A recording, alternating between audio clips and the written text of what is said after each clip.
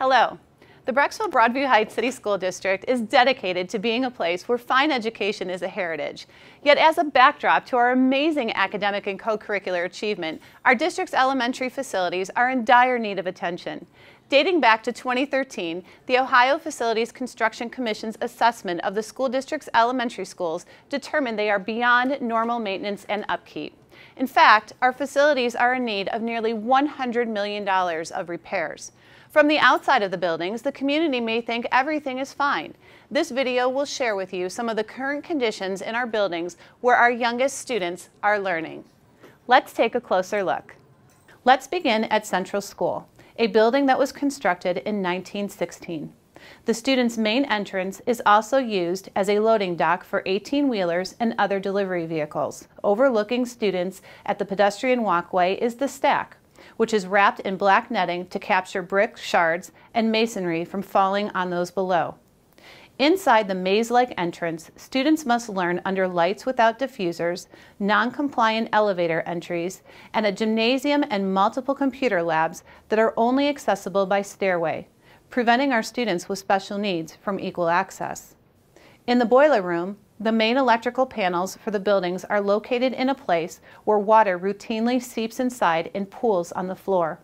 The structural deterioration of the building is evident, and beyond normal maintenance, the main technology infrastructure is so outdated that a dial-up modem is actually used to power the HVAC controls. Continuing on to Highland Elementary School. We first begin by crossing a large natural gas line at the front of the property, just as students, staff, and visitors do each and every day. Neither Highland nor Chippewa or Hilton have central air conditioning. Take a look at the server room at Highland. The main technology hub for the building is shared with janitorial and other cleaning supplies. The utilities for the entire building run throughout the hallways. Asbestos continues to be in place in our buildings for pipe insulation and other building materials. Casing for the main electrical lines is deteriorating and leads to the main electrical distribution room where outside groundwater routinely seeps in and pools on the floor. Water has so severely damaged the walls, they are nearly impossible to maintain. Most startling is the structural slab settling and the cracking asbestos tiles precisely where children learn. Chippewa Elementary School experiences very similar structural and facilities deficiencies. Once again, the HVAC controls are powered by a dial-up modem, seriously compromising the efficiency of the building's main heating system. The telephone system is dramatically outdated. Here too at Chippewa, the server room doubles as a storage supply closet.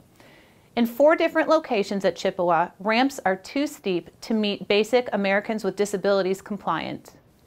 A closer look at the window thresholds reveal rot and deterioration.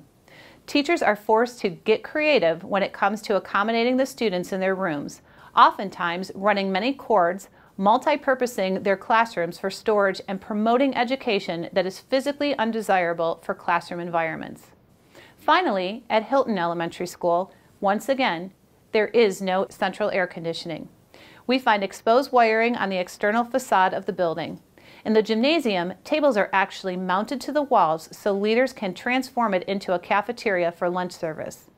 As we now see to be a pattern, the HVAC controls are powered by the 1990s technology of a dial-up modem. Server rooms are doubled as storage for equipment and cleaning supplies. The sanitary sewer at Hilton also services 3 other buildings on this site, creating significant issues when the sewer backs up. The district routinely cleans and repairs this sewer to keep it flowing. As you can see, the buildings and facilities where our youngest students are learning in the Brecksville-Broadview Heights City Schools are in desperate need of repair and upgrade. Despite our valiant efforts for upkeep and maintenance, the state of Ohio rendered costs to repair these conditions in excess of 57% of the cost to actually replace the facilities. This is the case for all 4 of our current elementary schools. The decision in our minds became clear. This is why the Board of Education, with the input from our Citizens-Based Facilities Planning Committee, has decided to pursue a bond issue this coming May to eliminate the old buildings that are in need of major repair and to construct one brand new state-of-the-art pre-K-5 elementary building that will feature modern safety and security systems, better electrical systems to keep up with technology needs of our future, and be fully handicapped accessible.